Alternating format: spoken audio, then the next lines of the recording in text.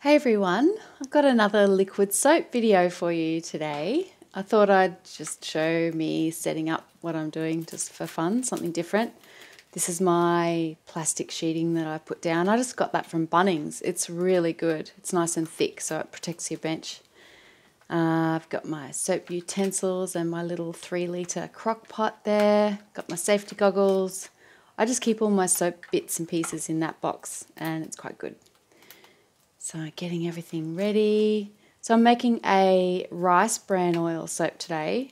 Here's the rice bran oil. It's very old. I've had it for so long. There's my potassium hydroxide. I just really wanted to use it up, and I've never made 100% rice bran oil liquid soap before. So I thought I would give it a try, just for fun. So this is like one of those soap with me videos, I guess. I don't know. It's a total experiment, so we'll just see how it goes. So I start off with 500 grams of rice bran oil. I just put that in my crock pot, turn it on, and get it warming up. The full recipe is linked below. It'll be on my website, so all the details will be there. So once you've got your oil in the crock pot, heating up, you just get your safety gear on. I'll put my goggles on. You always have to have goggles for soap making. You really must protect your eyes. I've also got a mask on and the gloves. So then I weigh out the potassium hydroxide. We need 102 grams for this recipe. This is a 1% superfat recipe. So I'm not going to be neutralising this. I'm just going to be making it with a very minimal superfat, and that's all you need to do. Make sure you put the lid on your hydroxides, whether it's sodium hydroxide or potassium hydroxide, because they are extremely hygroscopic, which means they attract water out of the atmosphere, so always keep the lid on. Then I weigh out my water. I'm using 154 grams of pure water, which is, in my case today, that part was demineralised water. And then just in a well-ventilated area, stand back, make sure you've got your goggles on, slowly pour your potassium hydroxide into your water. I've got my sliding door and my windows all open. It was the first sunny day we've had for ages, so it was really just kind of enjoying being able to open up the house and make some soap today. It was good. Once that's all dissolved, set it aside, keep it safe, and then I'm also adding glycerin into this recipe. It's virtually very similar, almost the same as my 100% olive oil liquid castile soap recipe I did not long ago. So 102 grams glycerin went into this, but I didn't quite have enough. So I put a little bit of water in my glycerin bottle and used that to make it up to the 102 grams. So it's okay if you have to do that. You don't have to use, you can use all water if you want to and not use the glycerin, use water instead, but the glycerin acts as a solvent and it helps to really speed the whole process up of saponification for this kind of liquid soap recipe. So I'm just taking the temperature. It's only 39 degrees Celsius there, so it's still quite cool. Liquid soap recipes are good to make with a fairly hot process, but I just wanted to get started. The crock pot is still heating up. I've got it on high to bring it up to temperature, so it's okay to start a little bit cooler if you just want to get started. So pour the lye solution into the oil and then add the glycerin in as well right from the beginning. Make sure you get it all out and stir that through. This is the most basic liquid soap recipe you can make. I was actually going to make one with coconut oil in it as well, similar to my laundry soap bar recipe. You can see that temperature's coming up there, 48 now. But the curiosity got the better of me. I really wanted to see what it would be like to make liquid soap just with rice bran oil. And you'll see, I couldn't believe it. This recipe went even faster than my olive oil one, the one that I shared recently. See how thick that got? You hear me going, what? Yeah, I couldn't believe it. Didn't expect that. No, I did not expect it to saponify so fast It went to this kind of thick trace straight away. You can see it looks kind of grainy though. And I'm like, I'm not so sure about that. That can't be a true trace. So I kept blending. And it never... Holy dooly. Wow. You can tell I'm a bit surprised. I couldn't believe that it went so fast. It literally just thickened up as soon as I started stick blending it. But I kept blending because that grainy look to me is a bit sus. When it's grainy like that, you know, it's not fully nice homogeneous mix. And you can see now as I'm stirring it, it got more runny again. So it definitely sped along quite quickly, but it went through a couple of little phases of its own. So I kept stick blending.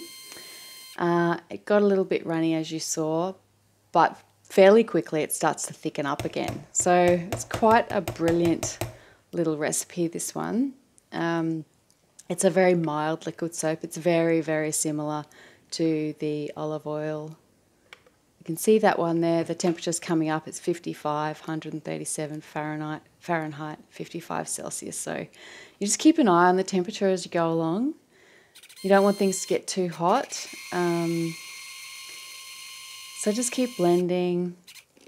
Yeah, this is really, really similar to my liquid castile soap recipe, the olive oil one I shared recently. Rice bran oil and olive oil are very similar, except rice bran oil has some stearic acid in it, which does make it trace faster, which you may know if you've used it in bar soap recipes. So I'm not surprised this went fast, but I guess I was a little bit surprised that it went that fast. But I was really impressed by it. It came together so easily. There was no separation at all. And look at that thick pudding. Couldn't believe that. And it was like under 8 minutes or so. That is less than 8 minutes. I cannot believe that. There you go. Wow. You've got two lots of narration going on here. It's quite funny. So yeah, under 8 minutes, that was at a really nice thick trace. I couldn't blend it anymore after that, so I just left it to cook. You can see the temperature was getting a bit warm. At this point, I realised I didn't have enough demineralised water for the dilution, so I went to the shop to get some. Unfortunately, they didn't have any, but this is the soap when I came back. It's now at 69 Celsius, 156 Fahrenheit, which is a really good temperature. So finally got to that good temperature. And the soap is nearly done. That's how fast it was. I was only out for about 30, 35 minutes. You can see it's gone a little bit sort of fluffy on the sides, but it had that really translucent Vaseline look on the top, which is a giveaway that your soap might be nearing completion. So I decided to do a little bit of a test. It was really fast, but I thought I'll just give it a try and see if it's done yet. You can see the mixture's a bit cloudy, but according to the pH test strips, they came out green, which to me is a very good sign that it's definitely well on its way to being fully saponified. Rice bran oil liquid soap, according to my reading, can sometimes be cloudy because of the stearic acid in it. So I wasn't sure if it was ever going to be really clear. And you can see it wasn't there on that clarity test. But I decided to cook it a bit longer just to see if I could get it to kind of clarify a little bit more. And unfortunately, because they didn't have any demineralised water at my local shop, I didn't have time to go looking further afield. I used rainwater from our rainwater tank and filtered it through a coffee filter and then boiled it to sterilise it.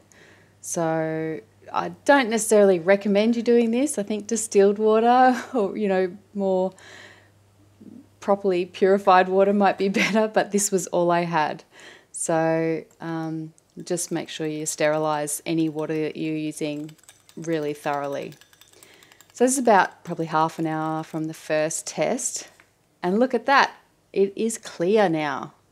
So it's a lot more clarified than it was the first time, which is great. You can see there's little chunks of paste in there, but that's all right. And I did another pH test. I didn't really need to, but you can just see again it came out green, which is about 8 to 9 according to my test strips. You know, they're not the most accurate way to test pH, but they give you a good general guide. It's fine for the home hobby soap maker like me.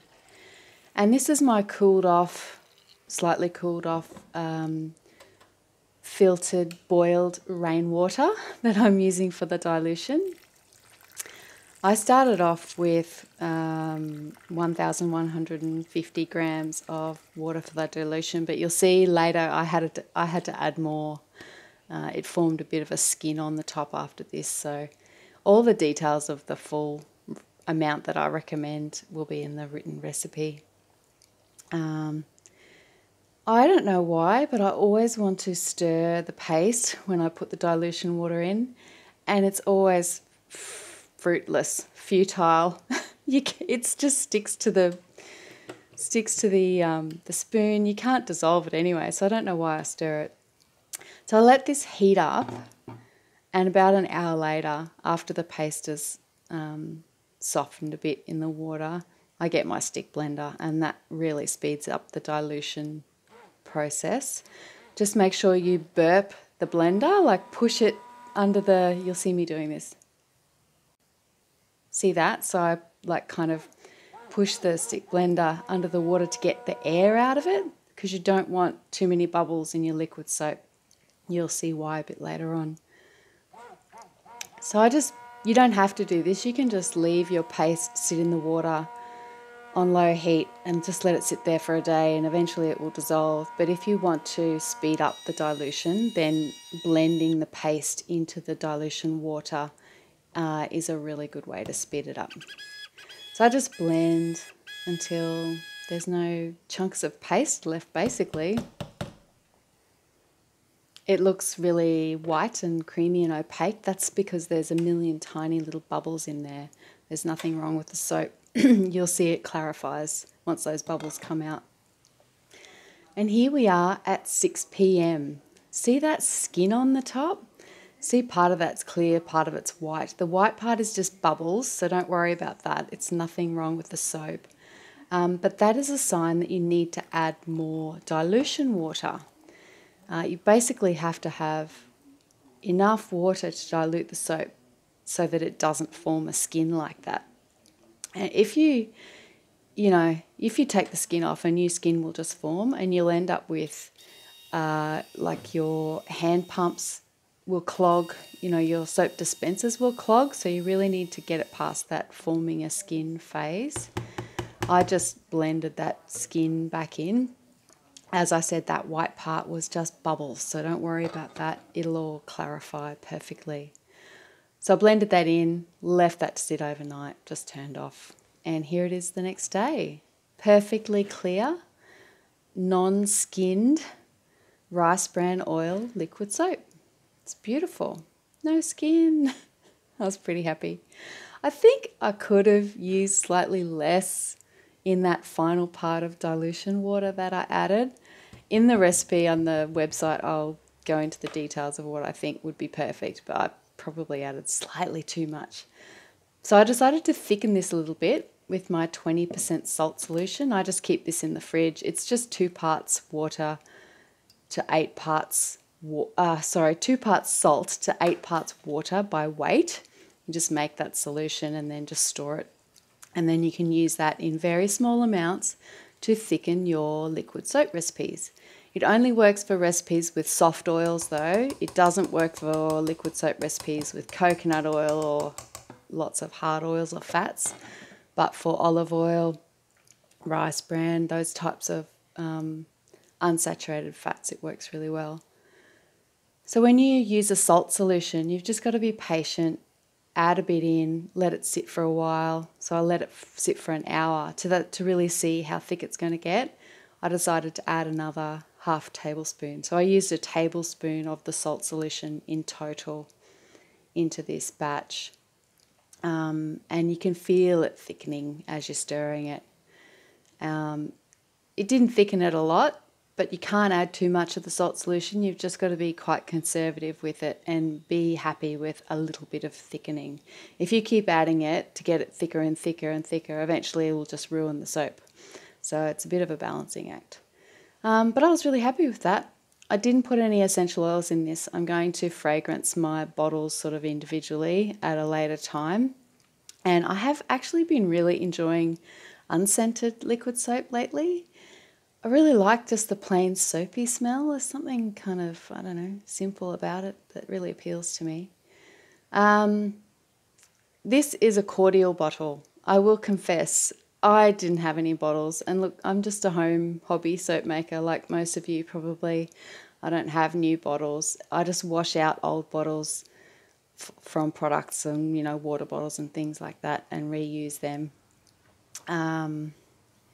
Just make sure if you're using any old bottles, wash them out really, really thoroughly. And I actually use brewing sanitizer spray like that they use in homebrew bottle sanitizing. I sanitize all my bottles with that stuff as well as giving them a good wash out. This is actually a witch hazel bottle. You know that T.N. Dickinson's witch hazel stuff that you can use as a facial toner? I love that stuff. So those little bottles are great for liquid soap. I use them all the time. They've got a nice little flip top cap. So I put some in there as well. It's a lovely colour. It's got a lovely, nice golden amber colour. More amber than the olive oil one, which is more pale yellowy colour. And this is an old detergent bottle, a dishwashing liquid bottle that I scavenged from work out of the recycling. So that seems a bit dodgy, but you know, you use what you've got. I've just got to use up resources around me because I'm not going to go out and buy brand new bottles for my liquid soap when it's just for our purpose. So you saw the total yield there, 2.3 kilograms worth of soap. That's like over 2 quarts of soap. And that left one on the left there in the glass bottle, that's the olive oil one I made recently, just to show you the difference. And that's it, really. Little bit of a demo here of what it's like to use. This is just me cleaning up the crock pot. Liquid soap making is very simple, really, if you keep your recipes simple. Very easy cleanup. You just rinse out your crock pot because it's already got soap in it, so it's quite nice. If you don't have a crock pot, you can make this on the stove on very, very, very low heat. If you've got a gas stove, be really, really careful. I would actually use a double boiler, I think, but do your own research. I'm not an expert in liquid soap making. I'm just a hobby home soap maker like you guys, and this is just me kind of playing around with things and trying things out.